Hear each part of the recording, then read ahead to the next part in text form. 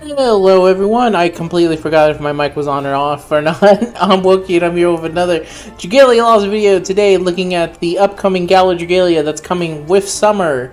Man, they're doing a lot of these Gala banners, huh? Right before the anniversary in September, so I'm going to take a look at it. We only got like various amounts of month left.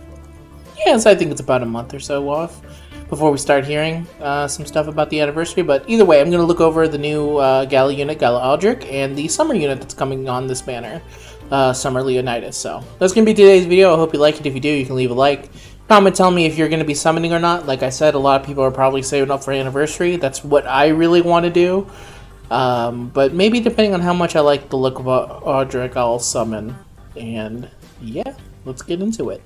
And subscribe to me if you want more video stuff. Okay, so here he is in full-on Assassin's Creed gear. As a king and a father, I would see my children inherit my light. A warrior who watches over the prince with eyes both stern and warm. Burdened with myriad sins, he fights on in secret for his atonement. Now he would see finished the thing he left undone, as the man whose name he cast aside. Alright, over Karma. Consume one level of the user's skill. He's also a light axe, which is a interesting combo for a Gala unit. Consumes one level of user's skill reserve, deals damage to enemies directly ahead, inflicts flash burn, and dispels one buff for each of the target. After using the skill for a set period of time, it will be possible to trigger a skill chain. If Over Karma is activated during the skill chain window, a variant of the different effect will be used instead. So he's just like Gala Alex, it looks like, which is fitting because he looks a lot like Gala Alex. Damage is 390 over 3 hits. Skill energy required is 1,129. Special effects are Dispel Buff and Flash Burn. During skill chain, it is 390 damage over 3 hits. Same level of skill energy required, and special effect is Dispel Buff and damage modifier 120% against Flash Burned enemies. And then we have Circlet of Exhaustion. Consumes one level of the user's skill reserve and deals damage to enemies directly ahead. After using this skill for a set period of time, it will be possible to trigger a skill chain of Circle of Exhaustion is activated during the skill. A window of variant with different effects will be used instead. Damage is 793 over 2 hits. Skill energy required is 1,129. And during skill chains, it is the same, except for now the damage modifier is 120% against flash burned enemies. Its core ability is critical damage 30%, adds 30% to the modifier applied to the critical damage, benefits the whole team. Light defense 6%. Undying Will 2 increases Audric's attack rate by 2% every time he uses a skill, up to 10%, and grants him a skill reserve with 3 levels. This skill reserve is filled with standard attacks, force strikes, and dash attacks connect with enemies. Also grants Audric a defense amp with a maximum team amp level of 3 every 2 times he uses a skill. Wow, really? Really? Okay, after this amp is granted, this ability will not grant it again for 30 seconds. There it is. Because I was about to say, that's kind of crazy. They had to put in something to stop this. Because that's what they do. Interdimensional Blessing 2. Reduce susceptibility to poison and curses by 100%. And gauge acceleration 35%. Okay.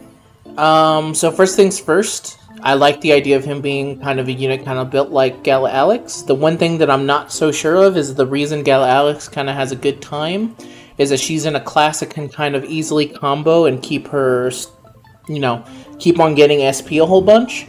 The one problem is that Axe isn't really built like that, so we have to hope that he kind of has special animations. And let me actually pause and see if they've released a video showing the animations.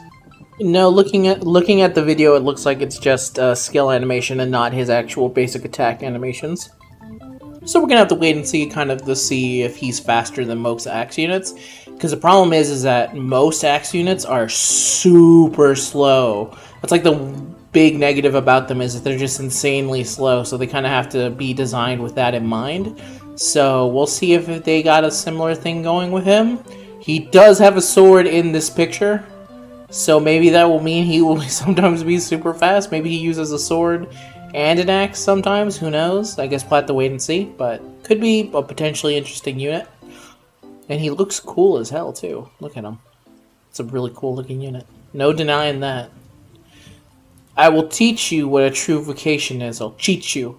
A first scion of Alberia sets his conqueror's eyes on the sunniest of battlefields. Summer vacation. Casting aside his everyday responsibilities, he puts the very notion of respite in a proverbial headlock in a bid for maximum relaxation.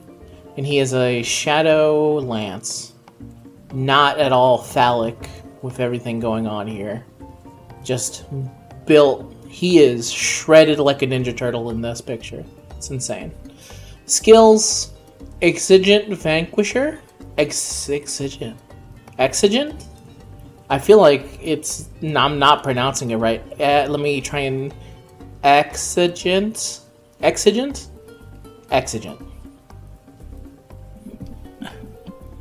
Maybe it's elegant? Because it's EX... Oh, it's EXLGNT. Elegant? Excellent? Maybe the X is silent. Elegant Vanquisher. Deals damage. Leave a comment to tell me which version of what I said you think it is. Deals damage to enemies in a line and partially fills the user's Dragon Drive gauge if the attack connects during Dragon Drive.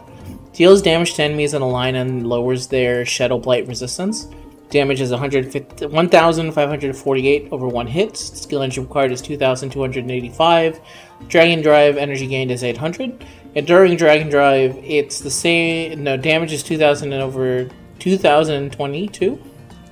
And the skill energy required is the same, and you don't get Dragon Drive energy anymore. But instead, you get Shadow Blight resistance minus 20%, and that lasts 30 seconds. Does not stack. Phantasmic Servant. Yeah. Phantasmic, yeah, that makes sense. Deals damage to the target and nearby enemies and inflicts Shadow Blight. Also, wow, really? Shadow Blight and... No, I was dumb. I thought he was doing Flash Burn at the same time, but he's not. Also grants the user a defense amp and increases the entire team's chance of inflicting Shadow Blight. Damage is 854 over 2 hits. Skill energy required is 4,960 because there's no limit on how much he gets that amp. And Shadow Blight's infliction rate is 50%, lasts 30 seconds. Shadow Blight lasts 21 seconds and is the same as everything. And the amp is a defensive amp, max level 2. Not a strength amp, so it's a shadow. That's a defense amp. Co-op ability is HP 15%, increase HP by 15%. Duh. Shadow Blight equals strength 13%. Self-explanatory. Summer Conqueror 2 grants the user a Dragon Drive gauge and changes the Shapeshift button into a Dragon Drive button. Tapping this button activates the Dragon Drive. Dragon Drive grants the following effects. The user's 4 strikes are changed and have 3 increasingly powerful charge levels. Movement is possible while charging, but at a slower movement speed. The user's strength is increased by 50%. Blindness is resistance 100%. And Shadow Blight Edge 50%, which increases the chance of inflicting Shadow Blight by 50%. This guy is just built for giving Shadow Blight. And that's really his only function, it looks like. So he's going to be amazing at giving Shadow Blight because he's literally built to give Shadow Blight. It's also funny that I never thought about it, but yeah, I guess not Summer Leonidas. Just Leonidas in general suffers from the same thing as Mim, where he canonically only transforms into Mars. So he can't be any other color but red. So it's going to be very interesting if they're going to do the same thing for Shell, where she's also a Dragon Drive character, to keep it, I guess, with the lore that she always changes into the kitty, or the kitty is maybe now another element. We'll see about that, but it seems like going forward, anyone who is kind of has a unique dragon to them, if they are not that element, they are a Dragon Drive character, and I think Mim kind of is the new framework for how Dragon Drive characters work, and I think in the recent update they kind of gave that to everyone, so I think he'll be a perfectly fine Dragon Drive unit. He'll give the Shadow Blight like you want, and he'll look hot doing it. So that's my overall opinion of it, and whether or not I'm going to be summoning on this banner is really going to depend on how cool Audric ends up looking, so I'm going to keep an eye on Twitter, see how that kind of pans out. If there's a summon video, you'll know that I've decided to do a summon. But I'm not going to go hard even if I do decide to summon. Because again, we have a month left until the anniversary. And the anniversary unit is usually really good.